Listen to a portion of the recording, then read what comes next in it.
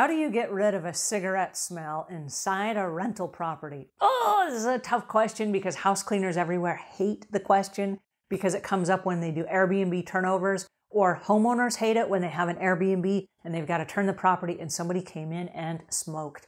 Oh, it's a pet peeve of everyone. So let's talk about that today. Hi there, I'm Angela Brown and this is Ask a House Cleaner. This is a show where you get to ask a house cleaning question and I get to help you find an answer. Now, today's show is brought to us by SavvyCleaner Training. This is a learning site where it is for house cleaners and maids, and where there's a whole bunch of us. And right now we're going on a journey. We're building businesses. We're setting up house cleaning businesses from scratch. And we're filling in all of the gaps and all of the things you wish you knew when you set up your house cleaning business. So on this foundation, you can build an empire. And on this empire, anything goes. It's awesome. All right, so it's ongoing learning, it's group coaching, it is network support. Check it out at SavvyCleaner.com. All right, on to today's show. Very interesting question from a homeowner who called in and asked this question. Hi, Angela. I'm not a professional house cleaner, but my future daughter-in-law wants to know how to get the cigarette smell out of a rental property, but economically. I was thinking that after all the ways that you might clean, like the walls and whatnot, that perhaps if window treatments are included, that may add to the problem. I know sometimes this happens with specialty window treatments in buying a home. So what advice do you give to someone who wants to get the cigarette odor out of rental property? Thanks. This is Alice Keel. All right, if you have a rental property and this is going to be an ongoing thing, I recommend that you invest in an inexpensive ozone generator. They range from about $70 to $100. And I will leave links in the show notes to the ones that I personally recommend because I have two that are my favorite. All right, what they are is a little tiny unit. It has a little ceramic plate that goes inside of it. And the ceramic plate lasts for about 6,000 hours. So if you ran it nonstop, which you don't, but if you did, it would last about 250 days. Now, when you use an ozone generator, you usually run it in bursts of like 20 or 30 minutes. So how do you get rid of all that cigarette smell? If it's a temporary thing, and this is not somebody that's been smoking in the house for years and there's tar on the walls and the ceiling and on the baseboards and all that stuff. This is just going to be a clean where you're going to disinfect everything and knock out that smell, okay?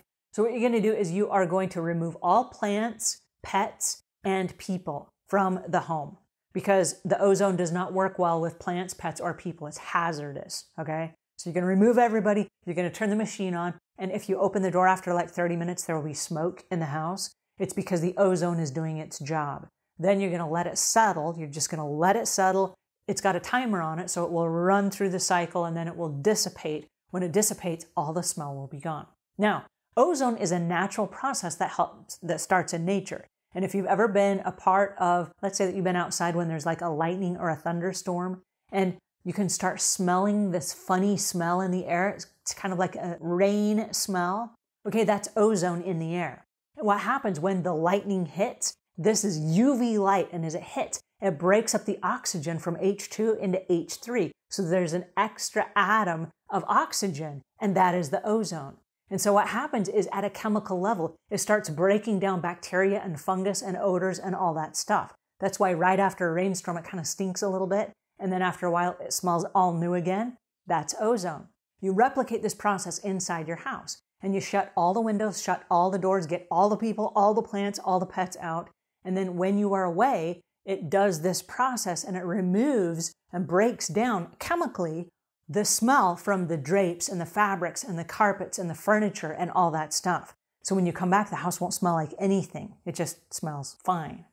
So the reason I recommend that instead of just putting a spray is going to mask the smell. But eventually, if you mask the smell so many times, it has its own smell. If you've ever stayed at I'm going to say a cheap hotel. If you've ever stayed at a cheap hotel and you walk in and you're like, what is that smell? That smell is spray over and over and over and over again where the air actually hasn't been cleaned. It's just been masked.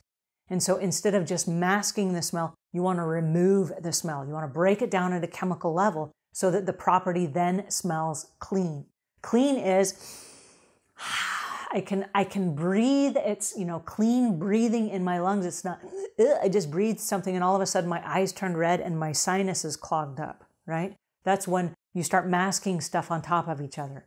So what I really recommend is an ozone generator. Like I said, they're inexpensive. but they are great for Airbnbs, for vacation rental properties, for quick turn properties, and for apartment landlords that regularly turn tenants, because you never know what might have happened in there. And you can also use your ozone generator even if you're not flipping a property.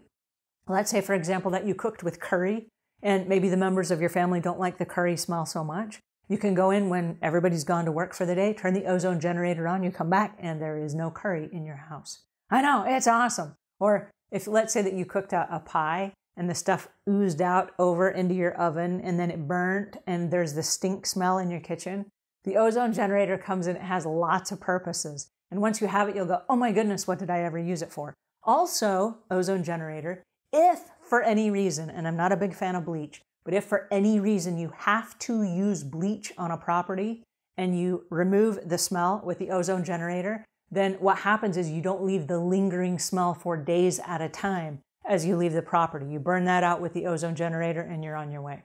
All right, so I will leave links in the show notes. If you found this helpful, please pass it on to a friend. If we've earned your subscription, please subscribe or just give us a thumbs up and let us know how we're doing. Anyway, until we meet again, leave the world a cleaner place than when you found it.